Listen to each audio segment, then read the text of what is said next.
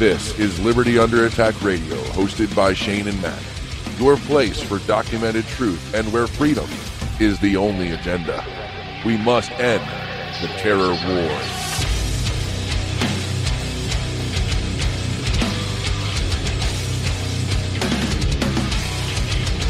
And good evening and welcome to another broadcast of Liberty Under Attack Radio.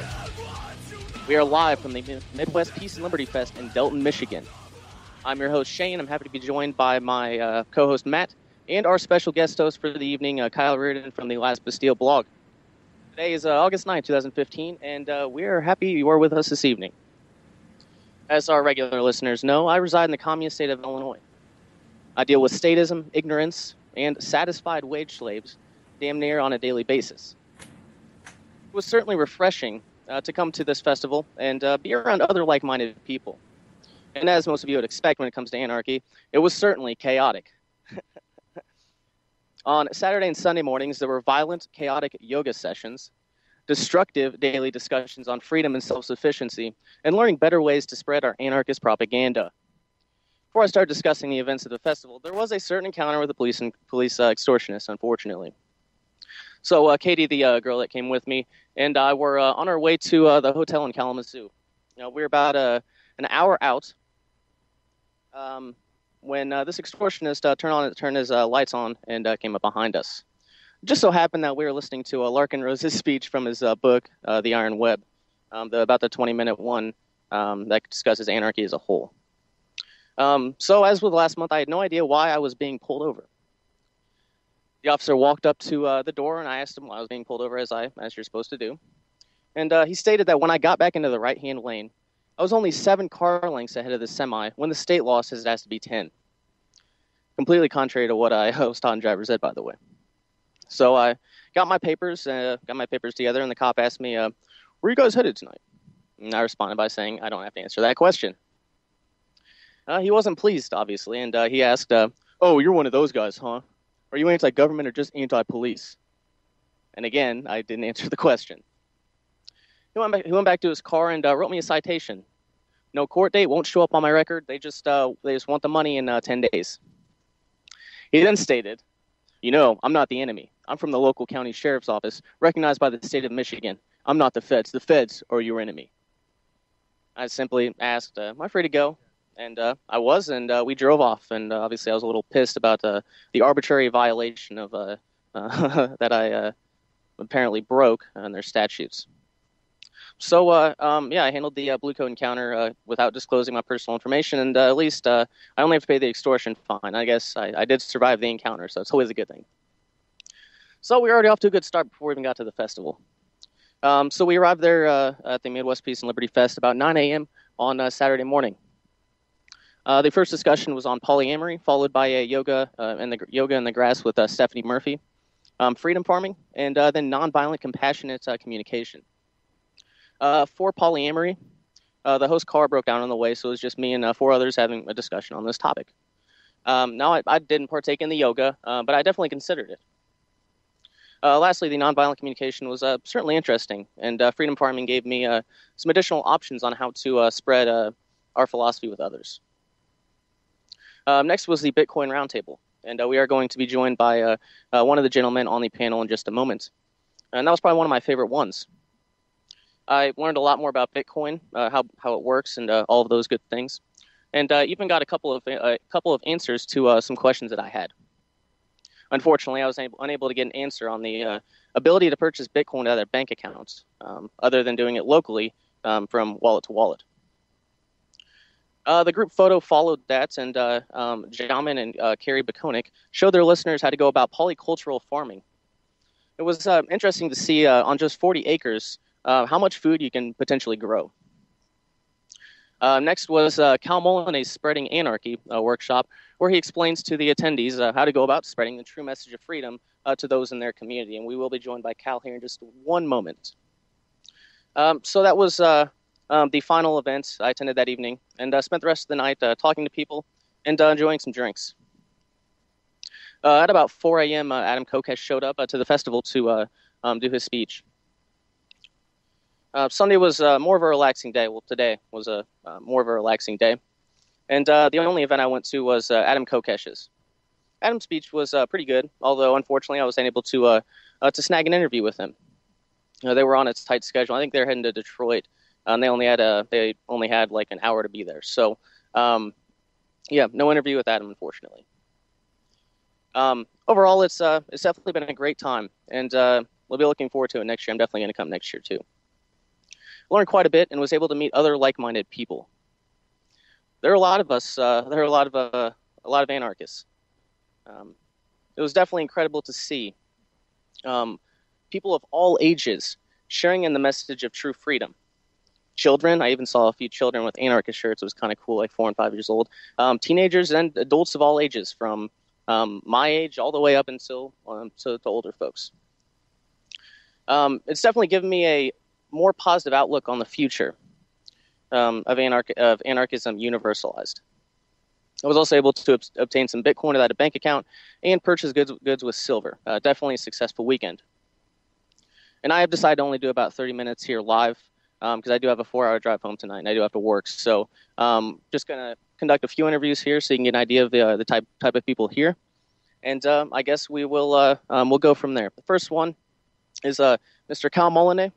We've had him live on a couple of times on Liberty Under Attack Radio. So Kyle, how are you doing today? I'm doing well.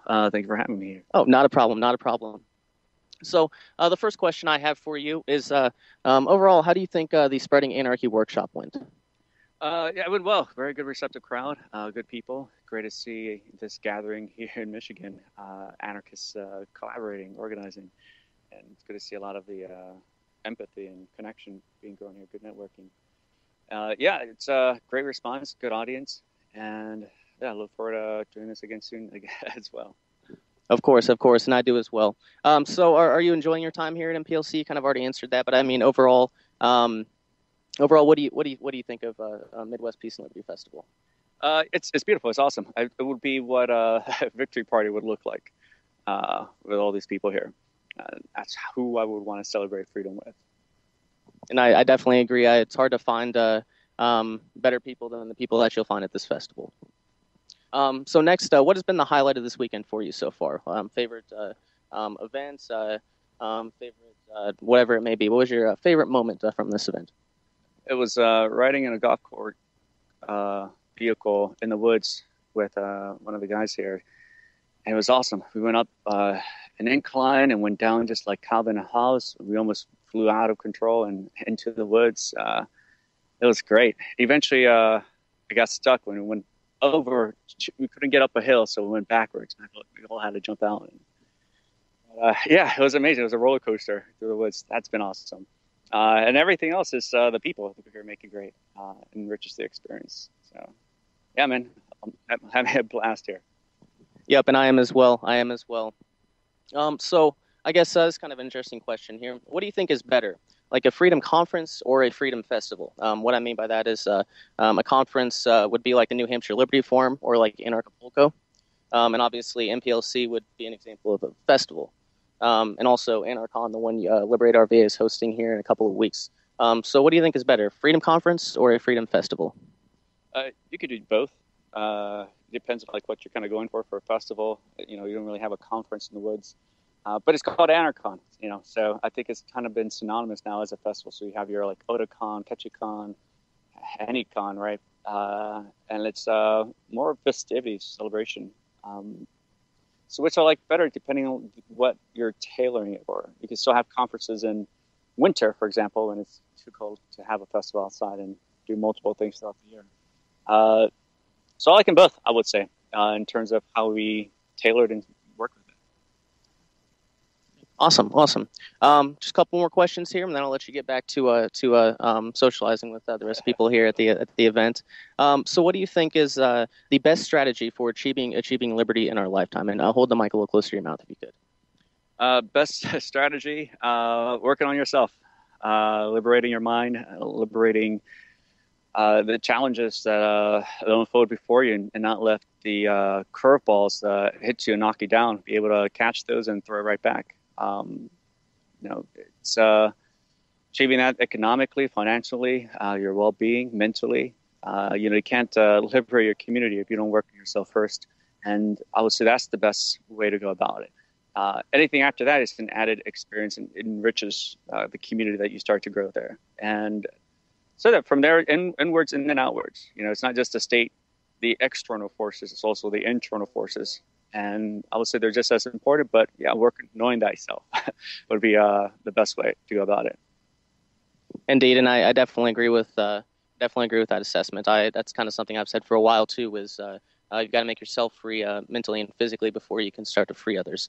So, Kal, I definitely want to thank you for taking some time here to talk with me, and good to finally meet you. And we'll definitely see you again here soon. Absolutely, thank you so much, Shane. See you at the victory party, my friend. Not a problem. Have a good one. All right, and the next person we're going to have on, we're going to start talking about Bitcoin and encryption. So the next interviewee is a gentleman named Ben Lopez. All right. So like I said, this is Ben Lopez. He was on the Bitcoin Roundtable. He was selling a lot of Bitcoin to people here, and also just contributing to the good times. So Ben, why don't you kind of introduce yourself, let the listeners know how you got involved with Bitcoin, how long you've been involved with it, just kind of the basic introductory stuff. Well, I got involved in Bitcoin probably in about 2011. I don't actually recall exactly how I first heard about it, but it was interesting to me, having this currency, this kind of like, I thought of it as like underground, and it's because there's no regulation, there was no bit license wasn't on the table yet or anything like that. But I jumped in kind of quickly. And currently I'm doing, I do online trading in the exchanges, and locally I do person-to-person trades as well. So awesome. I did. I mentioned previously in the introduction that I did purchase some Bitcoin, and it was from this fine gentleman here. And it was for the regular listeners, how much of a struggle it's been for me to acquire Bitcoin without having to do with a bank account. So I guess next question: How have you enjoyed your time here at the Midwest Peace and Liberty Fest? Oh, it's been an amazing experience. I met so many people, and I guess people that aren't of our mindset, they probably think of this festival as, like us running around with our hair on fire and, things like that. I think Adam Kokesh made that reference earlier, I think. But, yeah, like just like the kindest people you ever meet, and like, just it's pretty amazing. I actually showed up a day late, but I caught up on the partying a little bit, but but it's been great. I met so many wonderful people, and I'm definitely looking forward to next year. Indeed, I am too, and I do agree with your sentiment there. Whenever you're with people that understand the non-aggression principle and the axiom of self-ownership, and they genuinely care about their fellow human beings, it's definitely like a humbling experience, to say the least. So, what was your favorite part of MPLC? Like your favorite speaker, subject, favorite event? Well, the runner-up would have to be yoga, which I got up early for, despite being very, very tired. But I mean, I got to go with Adam Kokesh. It was so cool of him to come out here, especially on short notice. And he was like very patient with people. I know he was kind of in a rush because he had to be in Detroit later tonight. But he was very patient with people. He wasn't rushing anyone.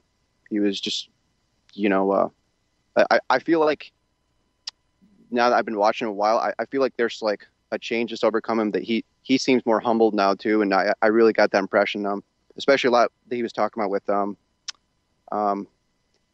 the approach that you take with people. I know in the past he's been a little more aggressive, but yeah, his new tune, I'm really digging it. So okay, awesome. So I guess moving forward, so your specialty is Bitcoin, correct?